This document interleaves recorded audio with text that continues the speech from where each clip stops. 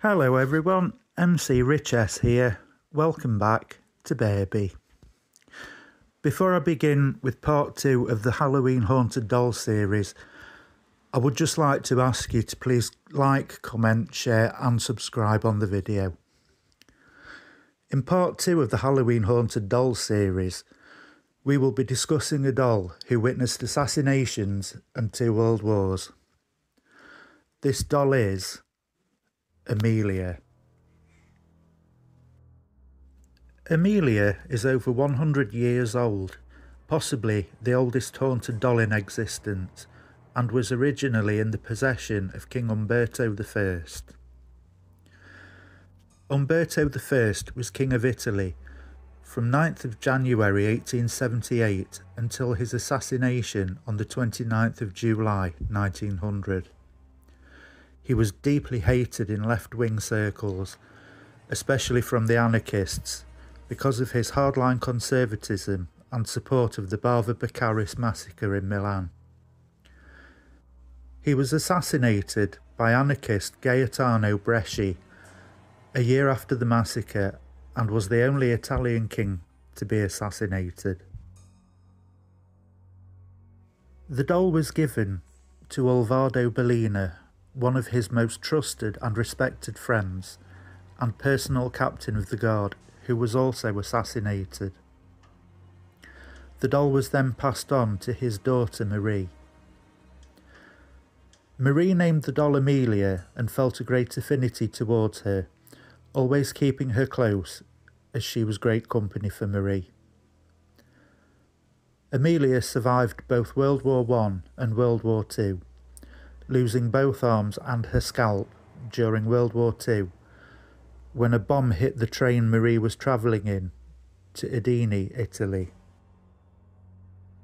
Because she was a prized gift passed from Umberto I to her father and then to Marie Bellina, she was rescued from the train, supposedly, by another passenger. Unfortunately, the woman passed away while rescuing Emilia from the train wreck, and it is said that this woman haunts the doll. Emilia is said to open and close her eyes, and her voice box is still heard at times, in the darkness of the night, crying for her mama, even though the voice box no longer works. At night, Marie could hear weeping and sobbing coming from the doll. Sometimes the doll would blink and her facial expression would change. Marie played with Emilia during both wars and before she died. Emilia seemed to have a mind of her own already. During the wars, Marie and Emilia would hide in bomb shelters, with Emilia providing Marie a great sense of comfort and safety.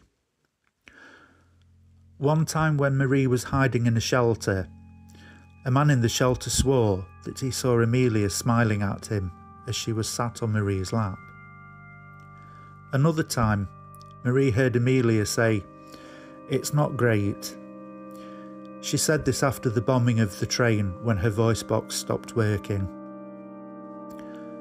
The words could have been misunderstood, but Marie was happy that Emilia spoke to her, although she didn't know what Emilia meant by what she had said. After the wars, Marie had a child and named her Emilia after the doll. Marie has been dead for a while now, and her daughter looks after the doll.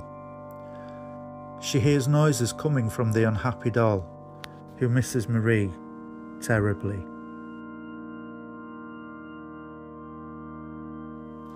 Poor Emilia.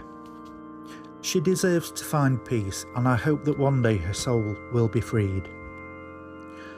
What did you think? Do you think Emilia hosts the spirit of the woman from the train? I personally think that the spirit is older than this, possibly going back to the 1900s. It's also worth noting that Marie would have been around 18 at the time of World War I, and also in her 30s at the time of World War II. So at that time she wouldn't be given to the flights of fancy a child would be. Please don't forget to like, comment, share and subscribe. In part 3 we will be looking at another doll from Italy. So until then, don't have nightmares.